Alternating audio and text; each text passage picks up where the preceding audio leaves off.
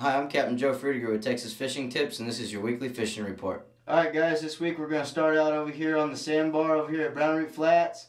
Getting over here, getting out, wading these grass fingers over here, throwing piggy perch and croaker. Working really good, catching quite a few nice trout, a few redfish in the mix, and the occasional flounder. Over here at South Bay, same thing, outgoing tide, getting the gut, soak some mullet, cut mullet, catch a few redfish in here. They're piling in that gut when the tide's running out. Over here along the intercoastal, fishing the edges with piggy perch and croakers, working good. Catching quite a few trout, some better fish in here, a lot of fish, a lot of box fish. Y'all come on over and have some fun. Over here at the end of Trailer Island, there's still some fish here. Redfish up tight to the shoreline. Piggies and croaker are working best, and out deeper a little bit, and those in the grass and the sand, catching some nice trout.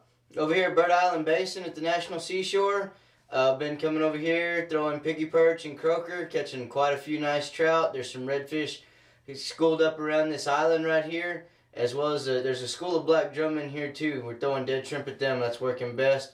Come on across the intercoastal, get over here in this shallow flat, this grass flat right in here. There's a big sand, kind of like a little pass in here. It gets a little deeper.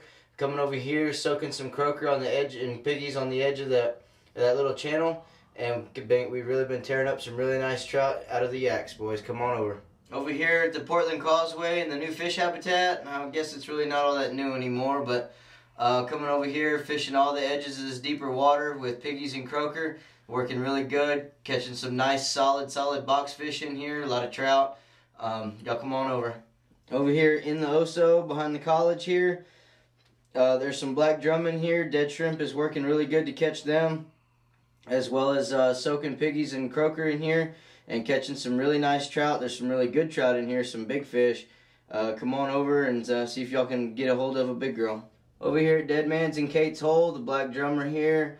Dead shrimp in the school is working really well, as well as just fishing around with dead shrimp, as well as live shrimp. There's quite a few redfish in here to be caught. We're picking up some of them, just kind of blind fishing some sand pockets and whatnot with some dead and live shrimp.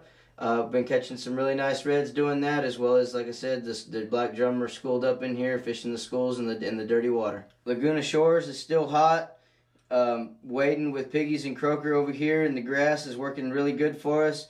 Occasional redfish in here, but it's really just a lot of solid trout. A lot of fish in here, catching lots and lots and lots of trout. Hey, I'm Captain Joe. Thanks for watching.